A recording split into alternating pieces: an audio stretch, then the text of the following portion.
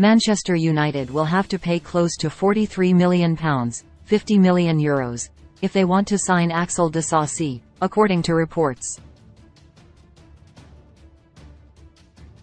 United are set for an exciting but expensive summer transfer window as they look to capitalise on Erik ten Hag's impressive first season in charge at Old Trafford and attempt to close the gap on Manchester City.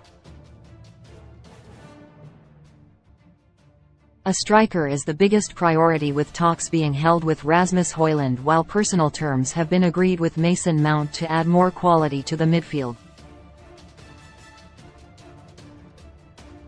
That's not all though, as a new goalkeeper, fullback, defensive midfielder and centre-back are on the shopping list as well. Another new centre-back is especially needed, as Harry Maguire and Eric Bailly have both been earmarked for sales, while Victor Lindelof's future is also uncertain.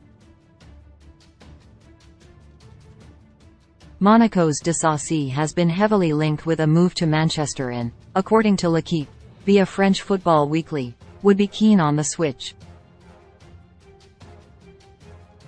It's reported that Disasi has received offers from several European clubs but is most interested in playing for United.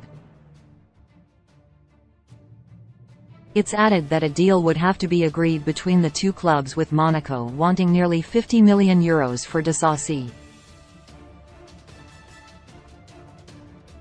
However, Fabrizio Romano added on Twitter that while Disasi has chosen United, he remains the club's Plan B option behind Napolis' Kim Min-jae, who remains the top centre-back target.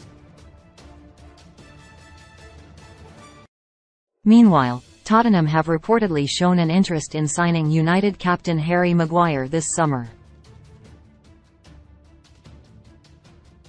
The Telegraph says the interest is in no way linked to United's own hopes of signing Harry Kane, and that rather than being a potential swap deal, it could in fact be crucial in keeping Kane at the North London club.